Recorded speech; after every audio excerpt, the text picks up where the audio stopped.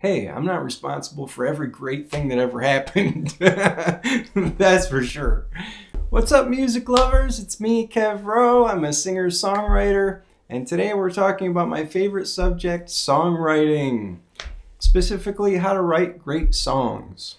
So in this video, I want to mention that usually great songs come to you, like they arrive out of nowhere. Great, preserved. I think it's important to mention that, we put so much pressure on ourselves as artists. I know I put a lot of pressure on myself to consistently providing great content, great songs, long before the internet or long before the radio. Good content, good quality is felt and resonated with people.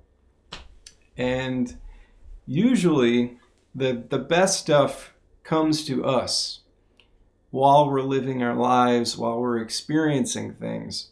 That's not to say that we shouldn't work hard every day, working on our songcraft, working on our art.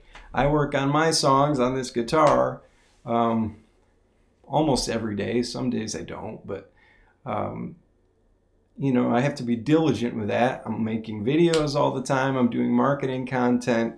But in the back of my mind, I'm writing a song. And trust me, almost at every moment.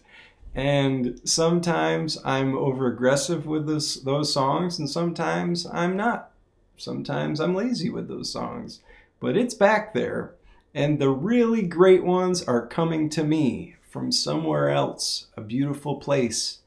And I'm appreciative of that. So I think it's important to mention that songs come to us, because then we can show gratitude and be appreciative for when they do show up. And it takes some of the pressure off, like, hey, I'm not responsible for every great thing that ever happened.